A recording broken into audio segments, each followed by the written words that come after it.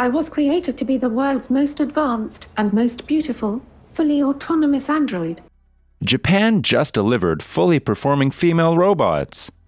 The so-called robot capital of the world, that is, Japan, never fails to impress us with their constant progress and advancements in the field of robotics. Let's take a look at the latest happenings in the Japanese robot sphere. Japanese launch of Ramen Robot. In the middle of Japan's busiest train station, Yokai Express debuted its third ramen robot in Japan in 3 weeks. The new Tokyo Station robot joins other Yokai Express machines installed at Haneda Airport and the Shibaura Parking Area. If you think the unveiling of a new food robot might slip under the radar in this ramen-obsessed country, you'd be wrong. At a press conference held by Yokai to unveil their latest robot and discuss their entry into Japan, over 70 members of the Japanese media showed up. The result was at least a dozen articles and news reports across broadcast and print. The interest in Yokai is understandable. After all, Japan is well recognized as a mecca for vending machines, and here's a new robot that makes the country's favorite food in 90 seconds. In a few years, it wouldn't be surprising to see Yokai machines sprinkled around Tokyo and other Japanese cities to serve up hot bowls to those too busy to sit down in a local slurp shop. While some ramen shop operators might be upset by the entry of a ramen-making robot, others see it as an exciting new opportunity, including the founder of the most popular ramen joint in Japan, Ippudo. A vending machine cooks hot ramen on the spot, said Shigemi Kawahara, president and founder of Ippudo. It's exciting, isn't it? East Japan Supermarket introduces robot delivery. A robot began to deliver items from a supermarket to customers' homes in this eastern Japan city for a limited period, starting on May 28 to save manpower costs. The automated delivery service was jointly launched by Rakuten Group Inc., Panasonic Holdings Corp., and Seiyuko, and this is the second such initiative following one in the city of Yokosuka, Kanagawa Prefecture.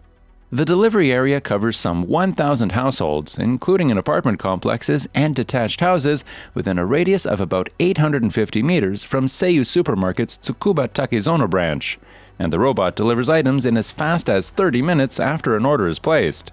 The service is available on Saturdays only until July 30. After a customer places an order through Rakuten's special website for smartphones for goods from among more than 2,000 items on sale at the Seiyu supermarket, the robot made by Panasonic delivers them. When the robot approaches the customer's home, it sends a notification text to their smartphone. The customer can then take the items out of the robot after entering a code. A handling fee of 110 yen, or about 80 cents, is charged to the customer. The robot moves at a speed of up to 4 km per hour and stops when a sensor detects an obstacle. Additional safety measures include a security worker monitoring the machine. In a demonstration conducted on May 26, the robot arrived at a customer's home 15 minutes after leaving the store. Naoko Fujisawa, 44, received items including cat food and meat she purchased and commented, "The operation was easy. I want to use the service again in the future." Mini Lunar Exploration Robot. This mini hand-sized sphere is not your ordinary toy.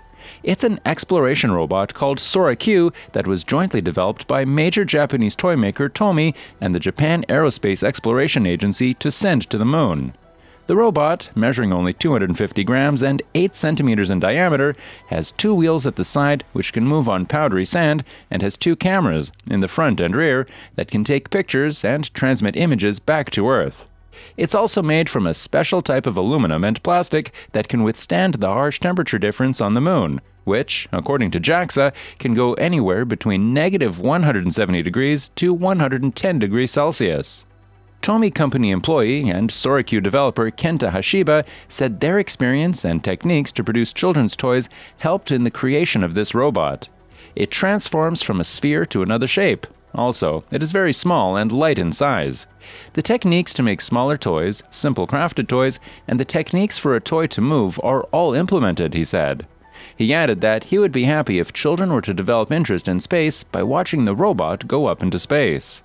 Lifelike child robot helps train dentists. A child-sized doll screams and rolls its eyes while lying on a table as engineer Hiroki Takimoto looks on calmly. But instead of being a child's toy, the doll is a humanoid robot that can mimic critical medical symptoms designed to train dental workers. Co-developed by Japanese robotics startup Timsuk and a local dental school, the robot, named the Pediaroid, was designed to simulate a child's response when receiving dental treatment, including changes to its medical condition. Using a tablet programmed with different medical conditions, the user is able to send signals to air cylinders installed within the robot's joints to move its entire body, mouth, and tongue to display physical reactions and facial expressions. More importantly, the robot is able to simulate signs of it undergoing medical emergencies, such as convulsion and heart failure, allowing trainees to gain experience in knowing how to handle similar critical situations, a Timsuk engineer said. Director of Timsuk's engineering division, Yusuke Ishii, said the robot was developed due to the lack of clinical dental training to treat children. It is difficult to get experience in pediatric dentistry because there are no opportunities to practice. In addition, there is the risk that children will move wildly because, with children, when their medical condition suddenly worsens, it's hard for them to express that situation. So, it is necessary to have the experience and knowledge to monitor and treat the patients, Ishii told Reuters.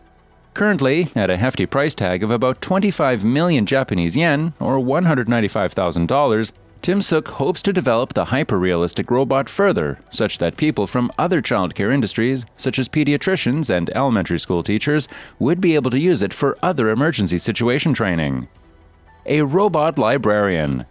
Stock taking of books at a municipal library in Japan is now fully automated under a trial experiment that potentially could see humans removed from the process altogether. A robot assigned to locate books by reading data stored in integrated circuit tags on each tome can finish the task in a matter of several tens of minutes, whereas it takes a full day for library staff to take stock of books by relying on barcodes, authorities of this northeastern city said during a recent open demonstration test. The robot read the data with 99.5% accuracy, officials said, adding that the technology will be further tweaked with the goal of practical application in the future. The test was conducted in early March, in line with an agreement among 4 parties, including the city government, a robot manufacturer, and a systems development company. The trial was intended to help explore the potential for reducing the workload of employees and providing new services to users. The test at Omonogawa Library, where IC tags were applied beforehand, involved 20,000 books. During the experiment, the robot was seen swiveling its antenna portion as it whisked through passages between bookshelves at a speed of 15 centimeters per second, or 0.54 kilometers per hour, reading data contained in IC tags on nearby books. The ratio of successful data reading is expected to improve further from the current 99.5% if the metal bookends on the shelves are replaced or if the bookshelves are separated farther away from walls. City authorities are weighing plans to introduce IC tags and possibly also use a robot at Shin Yokote Library, which they plan to open in fiscal 2024. That's all for this video, folks. See you another time.